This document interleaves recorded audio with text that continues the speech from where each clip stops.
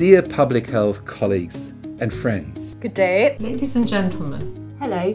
The vision of the Sustainable Development Goals is a world in which no one is left behind, including people who suffer from primary immunodeficiency, which occur when a person's immune system is absent or doesn't function properly.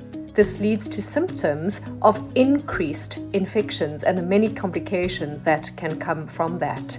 The presentation can be mild or more severe and frankly life-threatening in some cases. Just because a disease affects a small number of people does not make it irrelevant or less important than diseases that affect millions. For uncommon conditions, raising awareness and educating health professionals is key.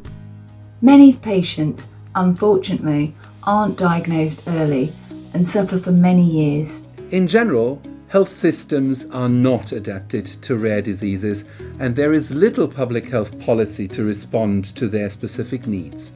Making an early and accurate diagnosis is the start to getting the correct treatment. It can spare patients from an endless odyssey from doctor to doctor that can be just as draining as the disease itself. These conditions to a certain extent can be treated. Treatment can be expensive. Sometimes it involves immunoglobulins or plasma products. So we need to help to ensure that our sufferers are supported. We will continue to focus on providing secure plasma supply to ensure patients have access to crucial plasma-derived medicinal products. Health systems can learn a lot from rare diseases to design systems that are fit for the future. COVID-19 has changed our lives in so many ways. The EU vaccine strategy is an example of the power of collaboration and solidarity. By protecting others, notably the most vulnerable, we are also protecting our own health.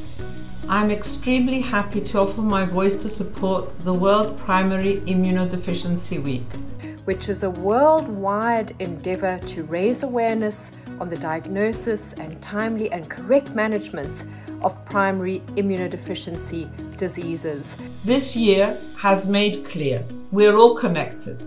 So please, come join. Thank you. Thank you. Thank you.